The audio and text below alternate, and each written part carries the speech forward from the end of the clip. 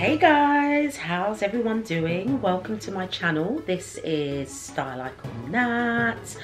For some time now, I've been meaning to do an About Me session. A lot of you know me as Stylist, blogger of the Lifestyle Collective. So I've been working in the fashion industry for a very long time. I'm going back, let's say, 10 years now. So after I graduated in politics, social policy, I knew that pursuing a career in law wasn't for me. My journey began in Harrods, so I used to work in Donna Karan's Signature, so in the international design room. I mean, it's all changed now. I would kind of liaise with the personal shoppers at the time. I got to meet a few celebrities as well.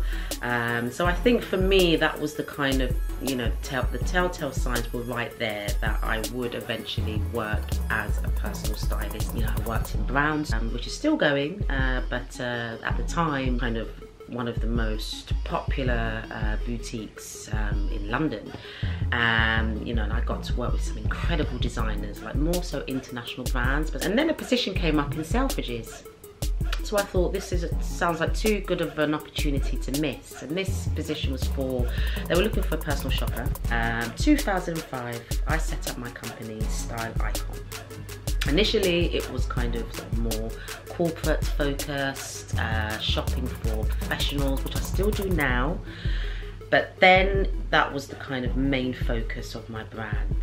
So I did that for a good couple of years, and some great opportunities came about. And one tip is just to kind of, you know, as I said, you network, you keep on going, and you meet some amazing people. But at the time, you know, I think companies like the British Fashion Council found my details on the internet. So they reached out and said that we have, you know, London Fashion Week. At the end of every season, they have London Fashion Weekend, and I would provide style tips, and that was great fun. For a good 4 days, you know, I'd have my own setup. As part of the official opening of London Fashion Week, I think Paul Costello, he was like, his show was always the opening show of London Fashion Week. And prior to that, they had a hospitality area. So the guests were, you know, they were corporate guests who paid for that kind of hospitality kind of thing.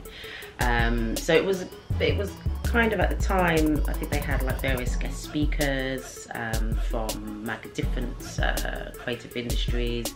So I did a talk on body shapes. I've built up my contact base and my clients through, you know, the early stages of my career.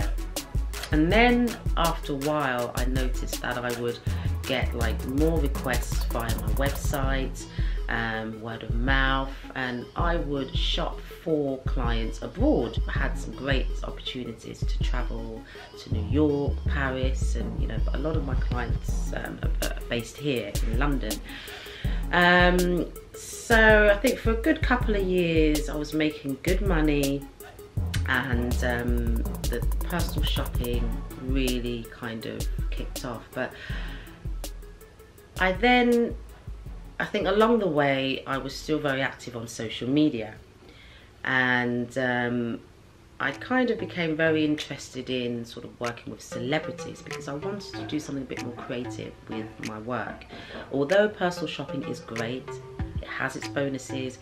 You get paid there and then or after the job, there's no fuss. You know, it's a very different experience. However, as a creative dresser, I kind of wanted to just kind of go that step further with my personal styling. Someone reached out to me. She said, okay, would you be interested in styling Shingai from the Noisettes for Well Child? Prince Harry is patron of this charity, so it's, you know, a great initiative which helps children in need. So Shingai was asked to perform at this dinner, charity dinner, which takes place at the Savoy. So I had the opportunity to style her, and that was my big break. within celebrity styling. And I got to meet Will Smith. I mean, my goodness, I mean, I would love to style him, and Jada, and you know, that didn't happen, but I had the chance to meet him, and I was going to do the Carlton dance, you know, and all of that, but I thought, no, let's not go that far. But yeah, it was, you know, incredible experience. And then another opportunity came up the following year, same thing, for the same thing, the Well Child dinner, and I got to style Alexandra Burke. So these were kind of like the highlights of my celebrity styling career. And it kind of really, that kind of molded everything. Yeah, I had the opportunity to go to LA, which was fantastic. I got to work with Amy Willerton, and I styled her for Elton John's Oscar party, which was probably one of the most amazing experiences of my life. I didn't go to LA specifically to style Amy Willerton, but it kind of happened, you know, organically through a mutual contact, and that was the sort of icing on the cake. So not only did I attend Elton John's party, but I also got to style her for it, and that was great. So I reached out to a few designers based in LA via my socials, Instagram, and one designer in particular dressed Kim Kardashian the year before. So it was great to see Amy Willerton in one of their dresses, not just because they worked with Kim Kardashian, but because I love the brand. And you can sort of check out the dress right there. So yeah, I got to experience some, you know, great moments, you know, through my work as a stylist, celebrity stylist back then, and my work with some, you know, very cool people. But after a while, I think it was just, yeah, I think people were spending less, so my private shopping became quiet, and you know, celebrity styling, yeah, also kind of yeah, it was slow. So I kind of had to think of a way to, you know, keep my passion going. And you know, I think whenever you kind of experience a dip in your career, you've got to kind of think of ways to, you know, to just, yeah, keep things going. And I needed another creative outlet. So it was during this period where I began to write. So, you know, but years of study, I think, you know, it didn't, you know, it's never gone to waste. And you know, I kind of reverted to my kind of academic like discipline, but I kind of like felt as though I neglected years of study, and you know, it was great to kind of utilize those skills again, like my writing skills and doing research on various designers, and it kind of, that's what happened. So I'd go to events and write about events, and then over a period of time, I would say from 2015 to date, I have worked with some, you know, some great designers, and I had designers at the time kind of contact me and say, you know, they'd love me to review their product. So I thought, okay, this is quite good, and it's authentic. It wasn't something that I planned to do. And I think at the time I was kind of pushing my personal styling business, celebrity styling, so much. That was kind of like my main focus more than anything, you know, until I kind of thought about other ways to make money. And the great thing about blogging is that it's, you know, it's about you, it's about your interests, and you know, you have control over what you do, who you collaborate with, and it's a great way to give support to brands too. So over a period of time, I then had beauty brands contact me, and then I would write about experiences, you know, luxury experiences. So the highlights of my career as a blogger so far would have to be attending F1 Live London. This was last year in the summer, gorgeous day, and it was all hush hush, everything was embargoed, but it was like the Grand Prix in central London.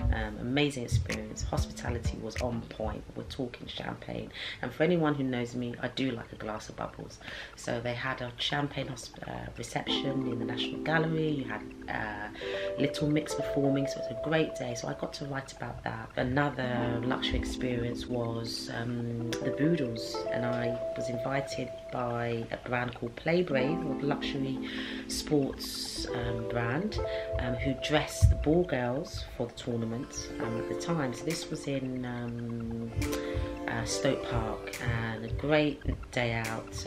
One thing I've learned, if you're at a point in your career where things are not going so good, I think those eureka moments, really, that's when you have a eureka moment, and that's when you kind of, you just, you know, you start to think, and then from nothing you can create something.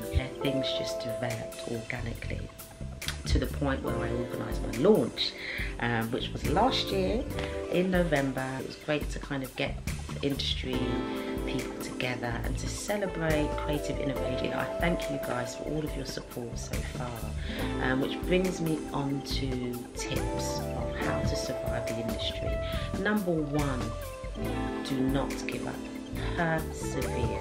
It's taken me years to get to the point I am at now, and there's still time to progress. I still have a long way to go. But if I gave up at the point where my celebrity styling work was just nothing much was happening, then I wouldn't be where I am now. Although it sounds cliched, it's not. Okay, I consolidated my contacts over the years, and I continue to build my brand. You've got to find ways of collaborating with the right people, whereby your work, your collaborative work, reflects one another's brand and work ethic. And I think because I love fashion and I love style, that encouraged me to write about red carpet style. And you know, my blog is now known for, you know, beauty and charity work, so it all works hand in hand. So these are things that I have a passion for. Take small steps to get far. And number three, networking. I mean, that has done wonders for my career. You know, I haven't had although I've worked with agents in the past, but you know, if you don't have the budget for an agent, which can work out pretty costly, you have to do a lot of groundwork yourself. Number four, social media is so important. You know, if it wasn't for me being consistent with my social media, I think a lot of the brands who I reached out to during the time when I was in LA, in the lead up to that, if I hadn't been in contact with these brands way before, it would have been, I think, more difficult for me to get clothes for my styling project at the time. So it's just about long-lasting relationships. Keep that communication going, and then build those relationships, and in time that sort of sense of loyalty and trust comes into play. Yeah, you've just got to be diverse and creative with your content. So on that note, guys, what's next for Style Icon brand? Who knows? I will keep you posted, but you know, I will be sharing more vlogs. So any comments, you know, anything, any questions you have about this vlog, feel free to leave your comments below. Believe in your creative vision, because it's your creative vision that will make a difference. Stay tuned, guys, and thank you so much for tuning in.